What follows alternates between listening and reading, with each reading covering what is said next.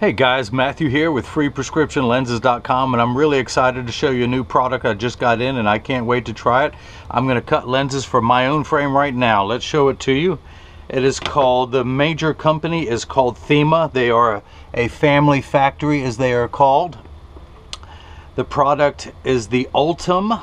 This is model number, as you can see, Ultem.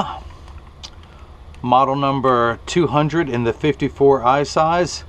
Now, it only comes in 3 shapes. It comes in one color, and I can't think of, but Henry Ford, when he described the Model T, you can have any color you want as long as that color is black. And of course, these are a matte black. This shape that I'm going to be cutting is very close to the Wayfarer that I wore for so many years. This is the Ray-Ban 2132 in new Wayfarer in the color the eye size 55. You can see how close that is. I wish that they lined up just perfectly. Just for a second, I'm going to use this as a sample to show you how close the shapes are. But this is a magnetized frame. Their slogan is one frame and all you need, nothing that you don't.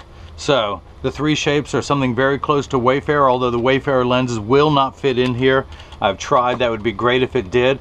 It has a large rectangle and a small rectangle. Again, they only come in black and they only offer them in 3 shapes: small rectangle, larger rectangle, and the one I'm calling the new Wayfarer shape. So let me go ahead and begin. I'm going to pop out the demo lenses. By the way, the reason why I wore this frame for so many years is that it's so comfortable, so lightweight, so durable, where now this frame is almost a third of the weight, and it's that really stretchable plastic carbon fiber material that you're seeing so much of these days. So, as they say, super flexible. So let me pop out the demo lenses. I'm going to put the frame into the tracing element of my edger and hit trace. This little stylus is going to pop up and it's going to go around and trace the shape of the right lens before moving over and tracing the shape of the left.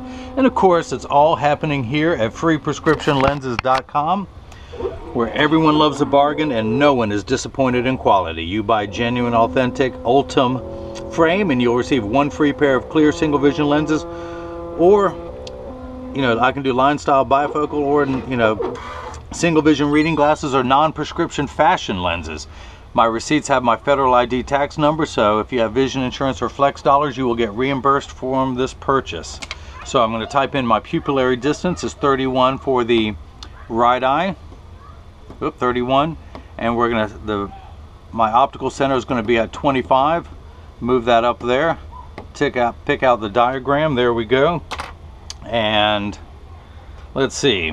Yeah, I can do any lens you want. I can put sunglass lenses in here. I'm just getting mine lined up. That is my optical center. Those 2 dots tell me it's getting lined up. You can watch all my other videos as I do the technical data for you. But for now, I'm doing this. Hang on, I'm getting everything lined up. Now, as you know, this is a block. I like to call them Jenny from the block. I need to attach this to my lens while it is cutting, so I need to put a double-sided adhesive sticker on there, of which I've got a couple. The black side is the sticky side. That's how it can stick to my finger. I'm going to put the sticky pad on one. Let's do the other. And I'm going to pull the paper away to make the black side sticky. Now, on the back side is a little silver button. That button is a magnet. It's going to do its job twice. The first one, it's going to attach itself to the magnet in this arm. I'm going to put it there. I'm going to hit that button. Now the block is going to come down and be applied to my right lens. Let's do the same thing for the left lens. Pull the paper away. Line up the magnet. Let's grab the left lens. Now my pupillary distance for the left eye is 30. So I'm going to bring that down to 30. Get everything lined up just perfectly. Just perfectly. And come on now, come on now. Quit moving around, quit moving around. Hit the button. The arm's going to come down and place the block onto the left lens. Oops, where's my flashlight? Forgot that. Always keep it hanging here so I can find it. So this is the edger. This is what costs $40,000. It weighs 200 pounds. I recommend everyone go out and buy one, put it on your kitchen counter, then you can cut glasses at home. So the actual cutting wheel is over here on the far right. It's going to act like a heavy grit sandpaper to grind away the lens material until it's the final size. This wheel in the center with that channel, that little valley, that's what's going to put the bevel onto the lens so it stays inside the bevel of the frame. So now the magnet's going to do its job a second time. It's going to hold it in place into the chuck, or as I like to call it, the Charles, because I don't know the machine well enough to call it chuck. I'm going to wake the machine up. That's the shape of my lens. These are polycarbonate lenses. I am not going to polish the lenses at all. I'm not going to put a bevel on the front surface. I'm only going to put a bevel on the rear surface, the concave surface of the lens. I'm going to hit the green arrow, which is start in every language. The door closes, the clamp shuts, and then the lens is going to be traced by 2 white styluses, making sure it's large enough to fit into the frame. You can see as it goes around measuring the lens to make sure it's large enough. And then of course it's going to measure twice, measuring the thickness of the lens at every point to know exactly and precisely where to place the bevel so the lens will fit best inside the frame. Now these are polycarbonate lenses. You can see water running in the background, but polycarbonate cuts dry where plastic and high-index plastic cut wet. But water will kick in for the last 20 seconds of the cutting cycle just to wash away any optical debris. Now in just a moment you'll see the lens drop down and begin cutting onto the cutting wheel. There we go. Now, this product is so new, forgive me while I read to you, but it comes with 4 lenses, and other frames with magnetized clip-ons have a large magnet on the frame and a large magnet on the clip-on, and it adds weight. These are so lightweight. I wish I could emphasize that to you, but it's a very clean rare earth magnet that just clip right on. The green lens, they call it the Revo lens. It's a polarized mirror lens with Revo coating. It provides outstanding visual acuity for a variety of performance applications in outdoor lighting conditions where sunlight can be harsh and reflection can distort vision. These lenses selectively filter the color bands of the spectrum where the eye is most sensitive to light and color, allowing all of the red light to come through while blocking and eliminating the harmful bad light. Revo lenses deliver vivid, clear, sharp contrast images for a superior vision.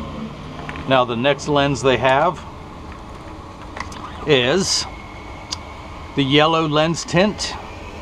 Let's pop this on there. It improves contrast. Let me make sure you're getting all this. It improves contrast. Forgive me if none of this was in focus. I'm a professional licensed optician. I'm not a cinematographer.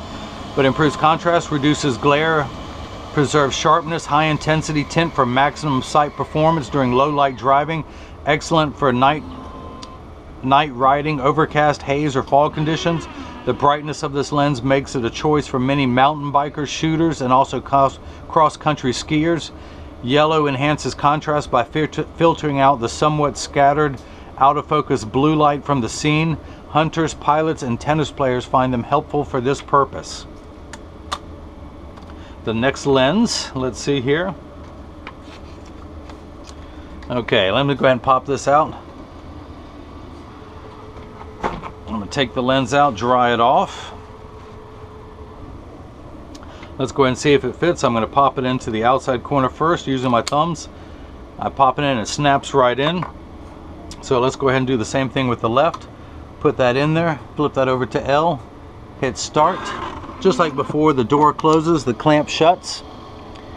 And then the lens is going to be traced by the 2 white styluses again, making sure it is large enough to fit into the frame. You can see as it's going around. And measuring the thickness of the lens at every point to know exactly and precisely where to place the bevel so you have the least amount of edge thickness possible. Of course, these are polycarbonate lenses, and polycarb is 40% thinner and lighter than regular plastic. They are virtually unbreakable. They are bulletproof up to 22 caliber and have both UVA and UVB protection built into the lens.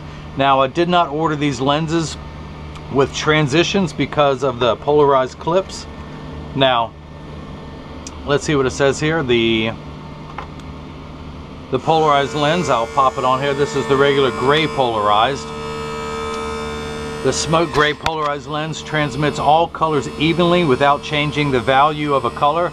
A category 3 filter gray Tint is best for bright light situations like water sports because it blocks out the brightest of the sun's rays. They are made using horizontal strips of pigment to diminish flat glare, such as the ones found on water, metal, and chrome. Polarized lenses diminish glare more effectively than tinted lenses are able to do. And the last clip that comes with it is the office lens. Now, this is a blue lens tint that you would find on Crizal Sapphire or Crizal Provencia. The blue light control technology is the perfect enhanced intermediate vision for home and office use. It is recommended for computer users to reduce eye strain and glare. You won't need to put your glasses on and off any longer around the office. The other nice thing about the blue filter and the blue coating on the anti-glare versus the green that Crizal has on many others is that they have found that today's electronic devices emit much more glare that could lead to increasing the chances of getting macular degeneration later in life. The blue filter filters all of that. Now, some people don't like to have anti-glare on their lenses because of certain activities they do. They feel it smudges more. So you can buy the least expensive lens, no transitions, no anti-glare, and then pop on the anti-glare lens when you want it. Now, the anti-glare lens comes with a blue finish. Now, the frame is black, but it will become, the front will become blue when you put that on there. The yellow driving lens is the classic tortoise color. So when you put that on, you have a tortoise front with black temples. Both of the polarized lenses come with a black front, so it matches the front of that.